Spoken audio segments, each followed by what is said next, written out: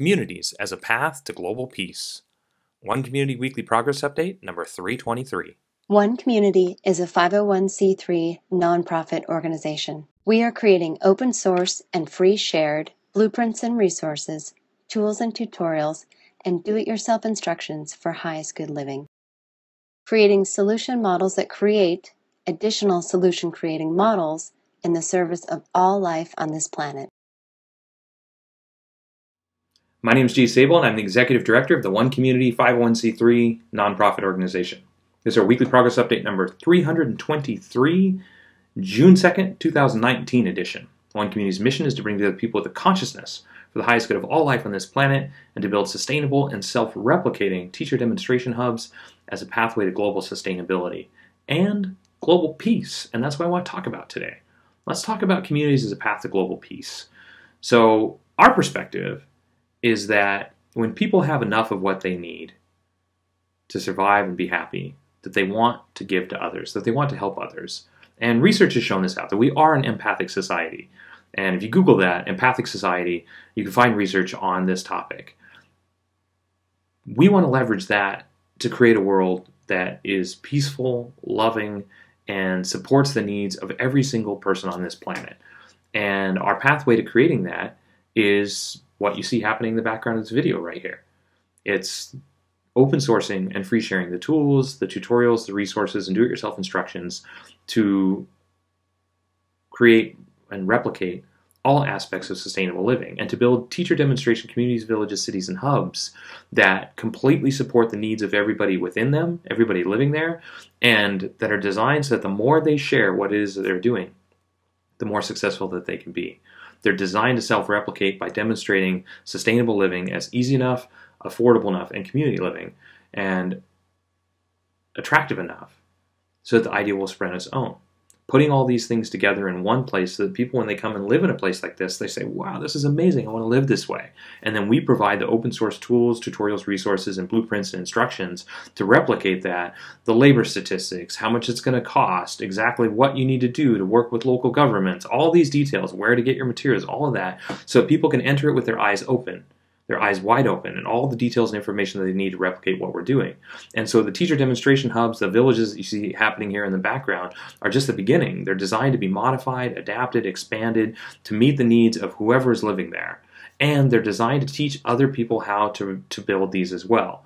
And so this, as communities as a path to global peace, the idea is to build communities working together as a global cooperative and global collaborative to take the resources to the places where they're needed the most, to teach efficient and sustainable use and management of resources, and to spread the consciousness for the highest good of all life on this planet, meeting people's needs so that people have diverse viewpoints and ideological viewpoints that they feel separate them from everybody else. Let's create a space for those people to come together and to live in harmony with others that share those views, whatever that may be.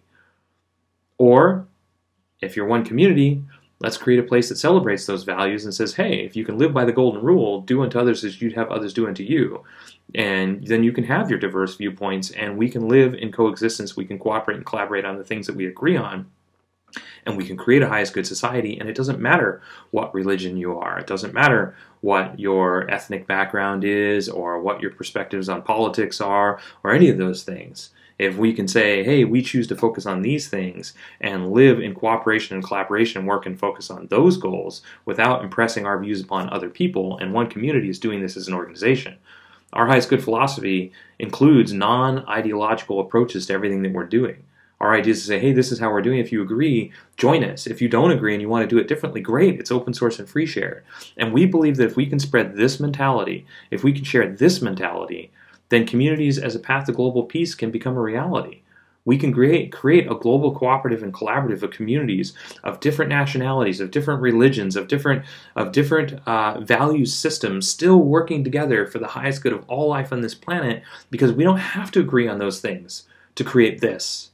We don't have to agree on religion to create a world that works for everybody. We don't have to agree on politics to create a world that works for everybody.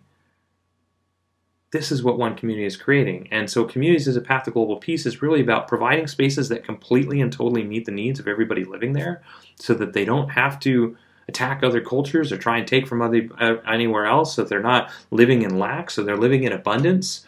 And so much so that they can give to their surrounding communities and spread this mindset and this idea to others as well, and teaching others how to live this way also.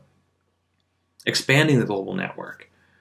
And if you run the numbers on this idea, if a community of 50 people, and one community is meant to grow to a couple thousand, but if a community of 50 people starts, one community starts, and in the first year, we can motivate and inspire 2 additional communities to follow in our footsteps. Not necessarily creating what we're creating, but creating something using what it is that we're creating, or just inspired to create something for the highest good of all life, a community. If we can inspire 2 more the next year, and then the year after that 4, and if those 4, with all the ones that preceded them, could inspire 8 more the year after that, and then 16 and 32, and 64, and so on and so forth, we could touch the lives of every single person on this planet within 30 years.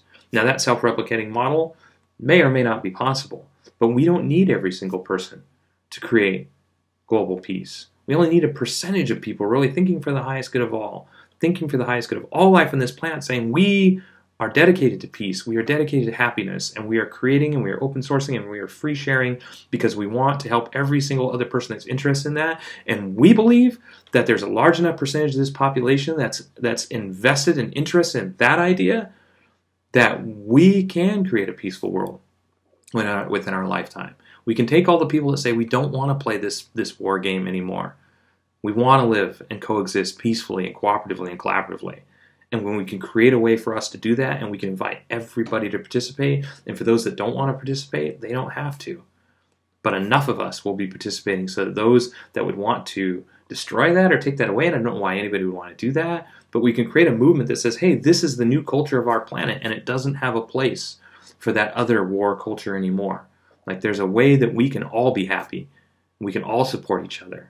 We can all cooperate and collaborate that want to. And for those that don't want to participate, that's okay. You can still do your own thing, but this is the world that we are living in now. And so, as radical as that idea sounds, a self-replicating model demonstrated as easy enough, affordable enough, and attractive enough so it becomes self-replicating, so that people want to replicate this all over the world and working in cooperation and collaboration for the highest good of all life on this planet, that's possible. And that's what we're doing. That's what we're open sourcing and free sharing. And we are making it easy enough, affordable enough, and we will demonstrate as attractive enough so the idea will spread on its own. And that's how we see communities as a path to global peace, starting with one community and expanding to all communities, global communities, touching all communities in the world, and building specific teacher demonstration communities to help teach more and more people how to live and create and share and cooperate and collaborate in this way for the benefit of everybody. So that's what we're up to. And with that said, here's 1 week of our team's progress and accomplishments working towards this goal, and so much more. Check it out. The one community approach to highest good housing is eco-artistic home building that is affordable, sustainable, do-it-yourself duplicable, resource and space efficient, and consists of 7 different sustainably constructed village models. This week, the core team started research on sustainable insulation options. Denim bats, sheep's wool bats, and aircrete were the most sustainable we found. More detailed research is coming. The core team, working with Brian Gilb, project management professional, also made more additions to the work breakdown structure for the Earthbag Village and finished the work breakdown structure for the Duplicable City Center and energy components. Dean Scholes, architectural designer, finished week 161 working on the Earthbag Village. This week, he started designing the main entryway, corners, and south wall. Shadi Kennedy, artist and graphic designer, also completed his 53rd week leading the development of the Murphy bed instructions. This week, Shadi created the new procurement list design shown here. One community is also creating an open-source duplicable city center. It is designed to be LEED Platinum certified, provide 12 guest rooms, dining for over 150 people, and laundry and recreation space for over 300 people, all while saving money, time, space, and resources. This week, the core team continued with week 11 of our research into lake and water retention landscape creation as an alternative source of water for the Duplicable City Center sprinkler and emergency systems designs. This week's focus was more work on the contour dam designs and starting the Ridge Point dam designs, some of which you can see here. And Vida Kumari Pandey, civil engineer, added the Duplicable City Center sprinkler system pipe details and the fitting specifications and quantities, prices, and images and source URLs to the Duplicable City Center cost spreadsheet. James Harrigal, student researcher, completed his 20th and final week researching sustainable materials for the Most Sustainable Adhesives page. This week's focus was researching and adding specific products to the Bostik products section, as shown here. Tanya Griffin, Aubrey-Ann Boyle, and Allie Marsh, interior designers from Lotus Design Pros, completed their 23rd week helping with the Duplicable City Center interior design details. This week's focus was outdoor flooring and railing colors and options, and sunrise and cupola patio furniture. Uchiao Zhang, architectural designer and drafter, completed his second week helping finalize the City Center AutoCAD and SketchUp files. This week's focus was updating the library furniture in AutoCAD and adding the dirt-catching grills in SketchUp and AutoCAD. You can see some of this work here. Ron Wang, mechanical engineer, continued with Week 4 working on the energy modeling for our LEED Platinum certification and City Center open source HVAC design tutorial. This week he worked on the building occupancy schedules, input the lighting loads, and calculated the estimated hot water usage based on the American Society of Plumbing Engineers. And Zheyu Zhu, mechanical engineer, also completed his third week increasing the capacity and finalizing the rainwater catchment designs for the city center. This week he ran calculations and cost analysis for the downspouts, comparing rectangular and round designs in 3 and 4 inch sizes. One community's approach to highest good food is duplicable almost anywhere, scalable for different needs, more biodiverse and nutritious, part of forwarding a global open source botanical garden collaborative, and includes 9 different free shared and duplicable growing environments. This week, the core team continued developing the mind map of the permaculture process. We'll be sharing this as part of the open source permaculture design page. One community's approach to highest good education is designed for all age groups, adaptable to any schooling environment, inspiring and fun for all participants, includes national standards, all subjects, lesson plans, teaching strategies, learning strategies and tools, classroom design, and more. With 8 years invested in designing it, this component of One Community is pretty much complete until we move on to the property and continue to develop it with teachers and students.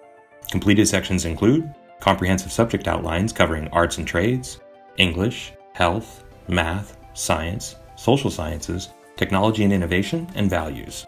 Also, 52 weekly themed lesson plans covering all the subjects we just mentioned, all learning levels and ages, and usable in any learning environment.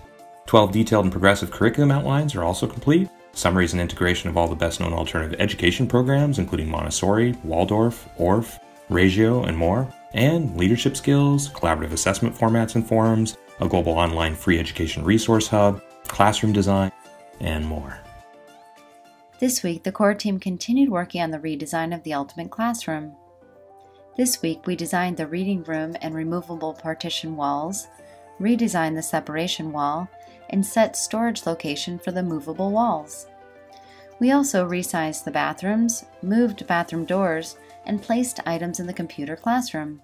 The One Community approach to highest good society is globally focused, individually enriching, cooperative and collaborative, includes a highest good network and application, 4 different economic models, and combines fulfilled living and true earth stewardship for the benefit of all people and all life on this planet.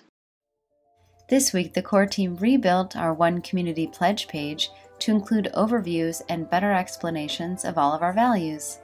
You can see some of these updates here. Brian Gilb, project management professional, also continued with his 7th week of updating our business plan and project management strategy. This week's focus was initial outlining of our target volunteer market for the marketing plan and starting the project charter for the highest good network software. Jin Hua, web and graphic designer, created a video and written tutorial for how to run specific Google Grants reports and solve problems with Google Ads.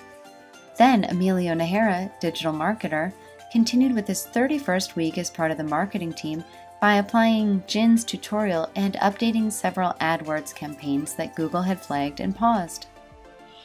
There you have it. There's 1 week of our team's progress and accomplishments working towards this goal of communities as a path to global peace. If you'd like to see more details, more specifics, links to all of our open source content, read a lot more about what One Community is doing, visit our blog, visit our website. There's so much information there. If you'd like to receive an email every time one of these updates comes out, you can send an email to onecommunityupdates@gmail.com, and we'll add you to our email list and our newsletter list. Well, they're one and the same. Our email and newsletter list.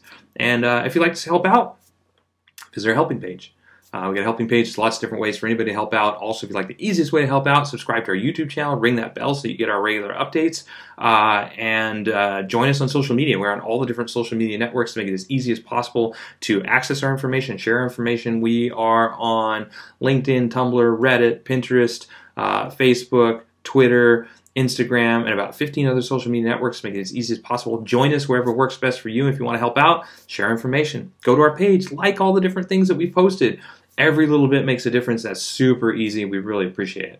Also, if you'd like to donate, that helps out as well. We're a 100% unpaid, all-volunteer team. We're a nonprofit, non-governmental organization, so we function on donations, and none of us are paid for what it is that we're doing. So 100% of your donations go towards our website infrastructure and open source goals, and open sourcing and free sharing everything that we're doing. So if you're somebody that has donated or wants to donate, thank you very much. We do appreciate that. Every dollar makes a difference.